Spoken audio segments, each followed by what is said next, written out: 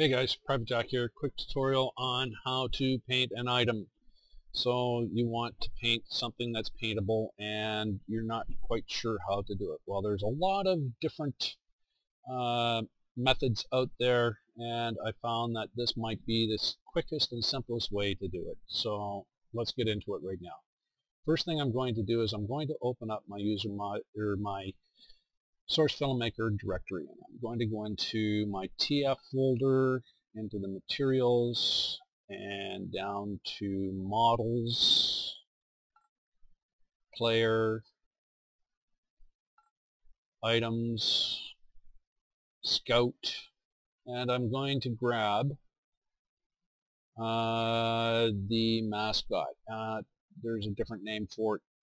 The actual name for it, something essentials, essential accessories, that's what it is.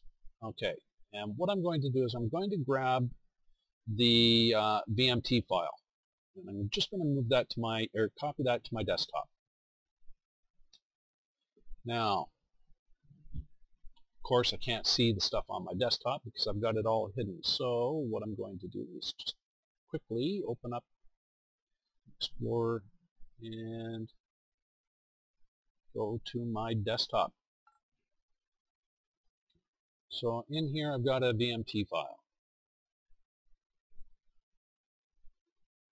Right there. I'm going to open that up in Notepad++.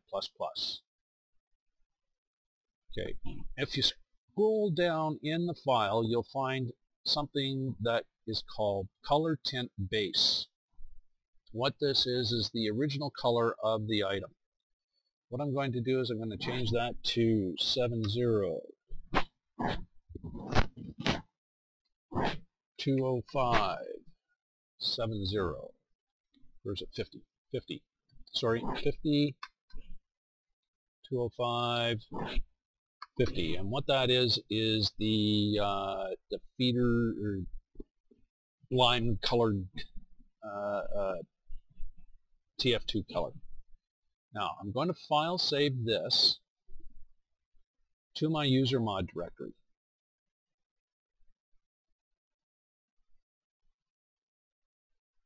And I'm going to put it in materials, models, player, items, scout. This is, if you remember rightly, I took it out of my TF, models, player, items, scout directory, so I have to put it back in my usermod directory in the same place. And I'm going to call it the same name that it was before. Now, save. Because of the order of priority in folder structures in Source FilmMaker, what will happen is when I come in here to open up that item, it will find the VMT in the usermod directory. It might not do this on the first run because for whatever reason I can't load, Source FilmMaker does not load materials on the first run, but let's give it a try anyway. So MMC, and I got to go back up into my all mods because I didn't put the model in the folder, and I want this mascot outfit. And look at that. See that? It's changed the color to the lime green.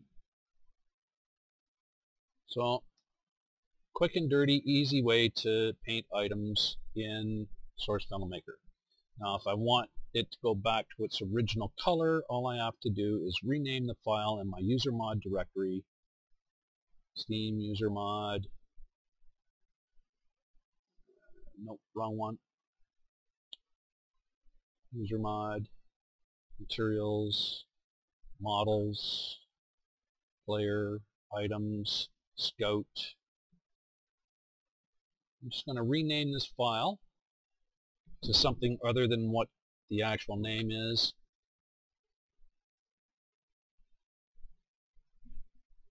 Now, this is where it will not work. Okay, so I come in here and I do a new model, and I want that mascot.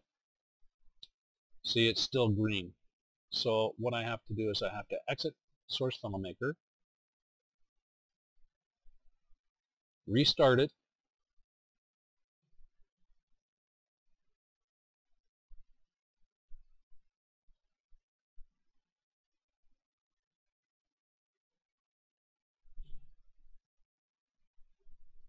create a session, open a map.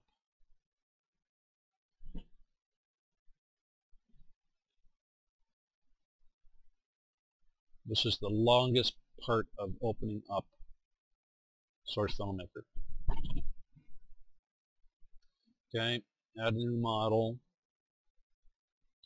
And what I should find now is that the color of my item has gone back to the original color.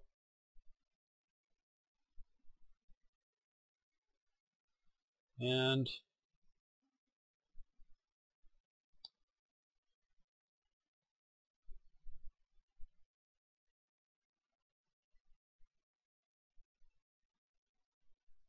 there it is, back to its original color. That's how you paint items quickly in Source FilmMaker. With that, Private Jack, out.